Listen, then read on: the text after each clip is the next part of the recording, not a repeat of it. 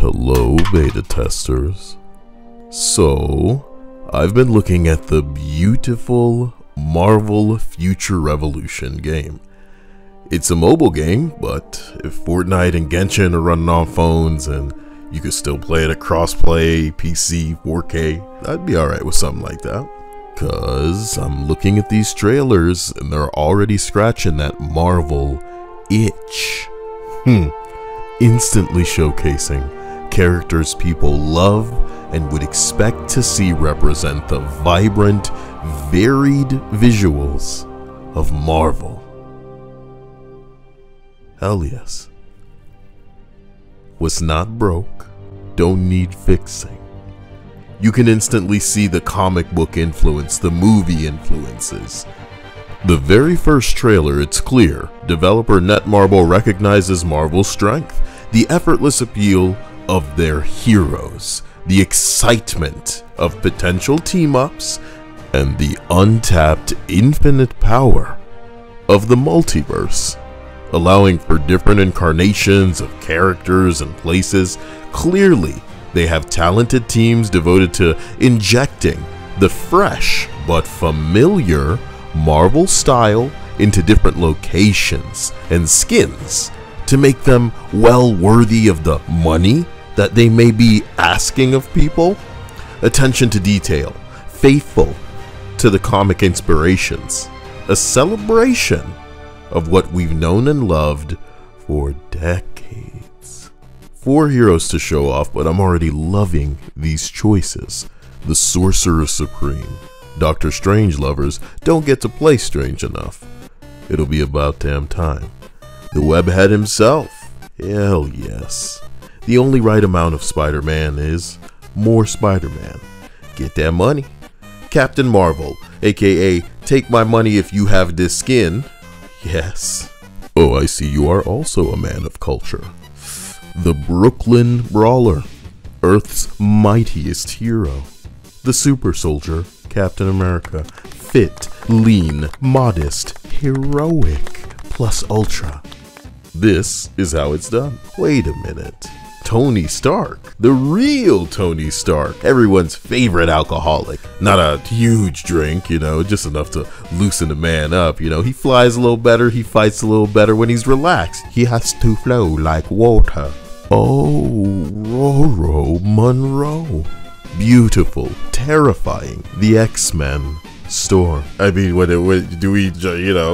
go, guys, Black Widow and Star-Lord announced as launch characters to really have a little something for everybody. But I really love this lineup. Here's why. Strange, Danvers, Parker, Stark, Monroe, Rogers, Romanoff, and Quill.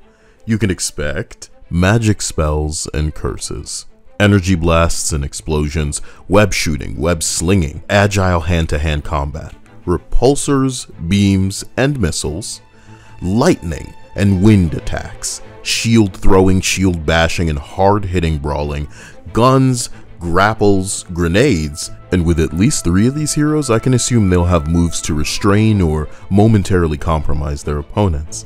This composition is so strong to me, not just because they complement one another in group play, but because they're effortlessly, visually interesting. So when you're playing, it doesn't all boil down to feeling like you're all just punching and kicking, like in that disappointing Avengers game. I see locations that seem to be hybrids of iconic Marvel destinations, enemy factions like AIM, Ultron's robots, alien monsters, Hydra. I see supervillains like the Red Skull, Baron Mordo, MODOK, Green Goblin, Red Goblin, Yellow Jacket. Boy, maybe it's been a long time since I've had a good Marvel game to dig into. But I can't not think about Genshin Impact and $1 billion it made in the last 6 months. It did this by granting players a meaty launch installment to really get into. And boy was the price right, if you know what I mean. Crossplay is a huge deal. Phones playing with PCs, playing with consoles. Come on, man. I don't know where Future Revolution is in development. I don't even know what to expect.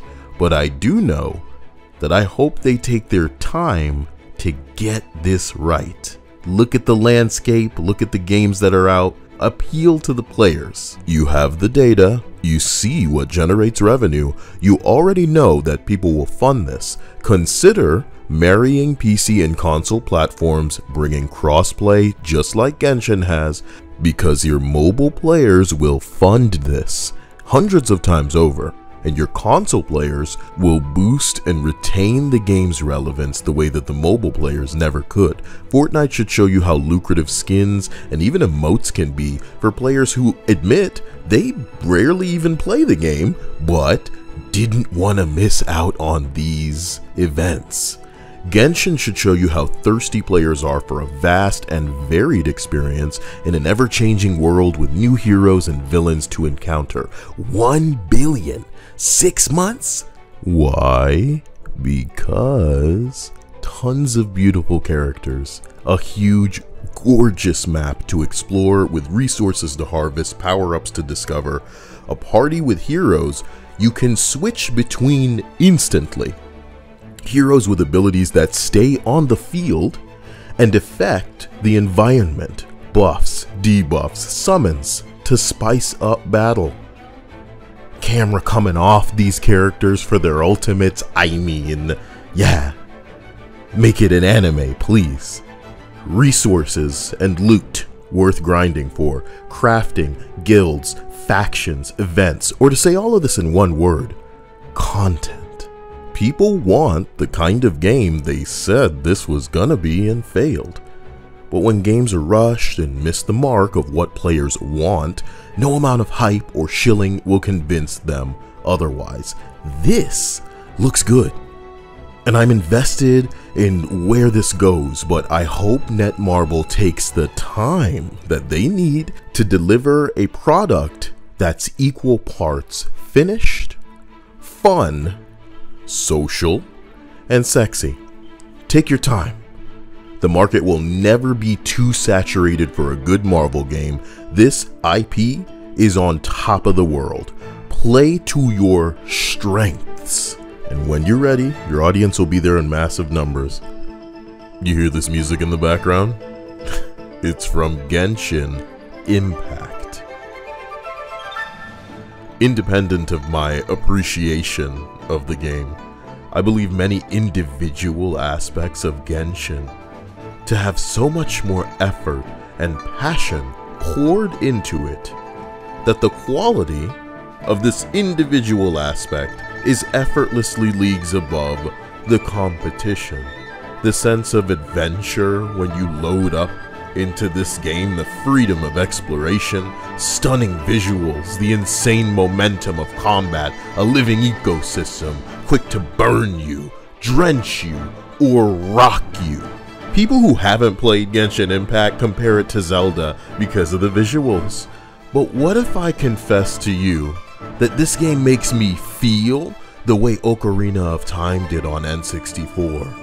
All those years ago. Like, this is a step up instead of a step backwards. Some of the games we've gotten lately seem like they're made by people who don't respect gaming as more than a hobby, so why bother? But this is respectfully crafted art for your consideration. And it costs how much? Oh, nothing.